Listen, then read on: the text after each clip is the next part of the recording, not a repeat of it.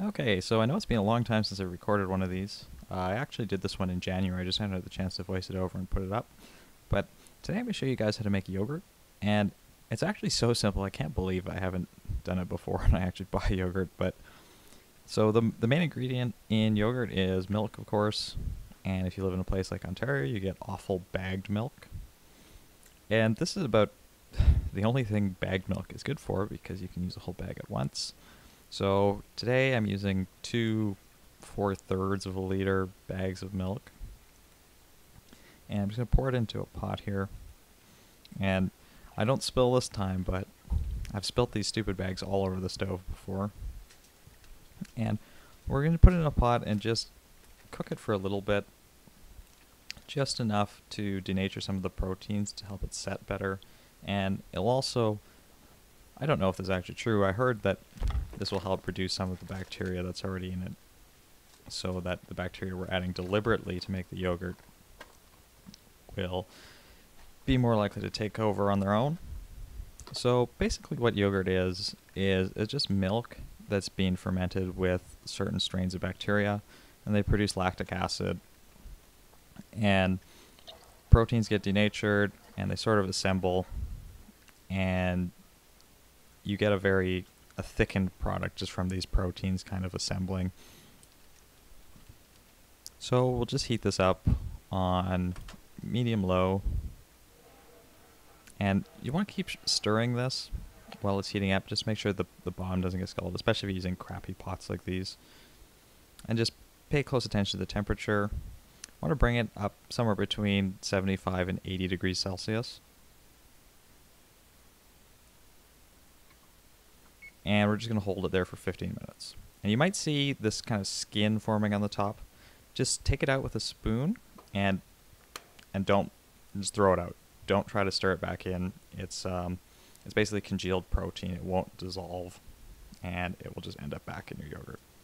So let it cool back to about 37 or 40 degrees.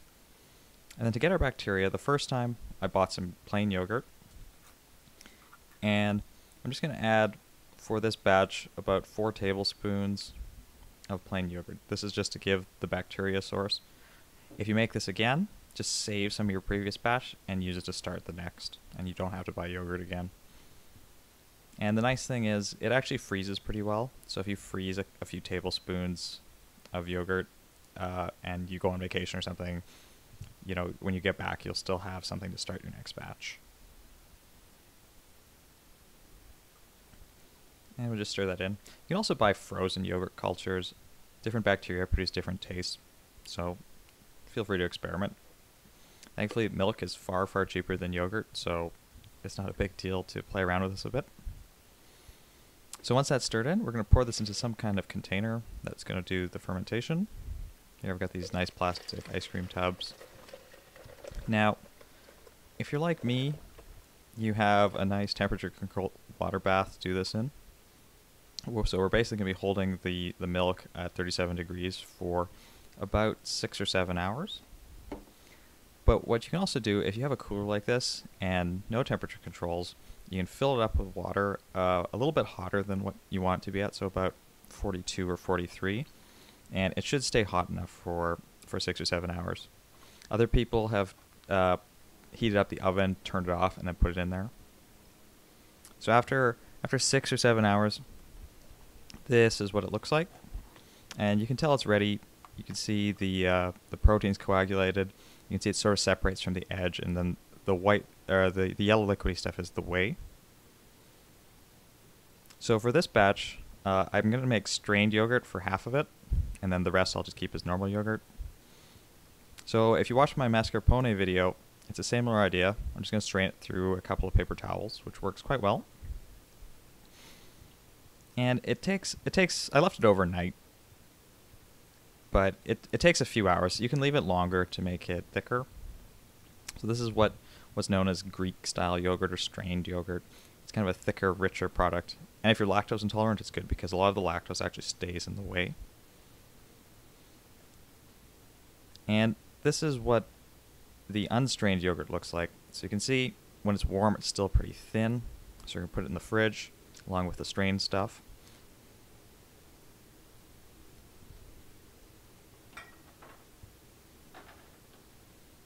And then this is what it looked like in the morning. So you can see we've lost a lot of whey. And it looks almost like mascarpone, but it's not quite as thick. And I personally love strained yogurt. It has a bit better texture. The taste is a little bit different as well because we're losing some of that lactose. But if you like it a little thicker than this or thinner, you can change the amount of time it's strained for. So just to compare, on the left is the unstrained yogurt, which is kind of the normal kind of grocery store yogurt. And then on the right, the thicker strained yogurt. And I personally like them both, use them for different things. The thinner stuff's good for putting in pancakes, that sort of thing. Well, just eating, I like the strained yogurt. And sometimes I like to put things like maple syrup or jams and jellies just to make things a little bit more interesting. So you can get something like this. Thanks for watching. I hope you enjoy.